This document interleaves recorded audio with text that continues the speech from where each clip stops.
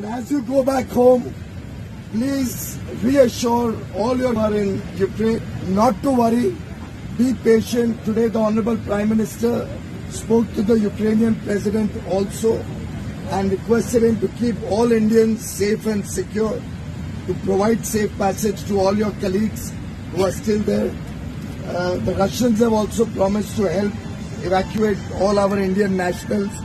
So I would urge all of you, be very strong and give that strength to all your other friends who are still in Ukraine.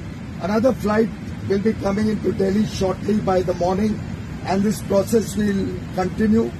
I must thank the Air India crew and the entire Air India team.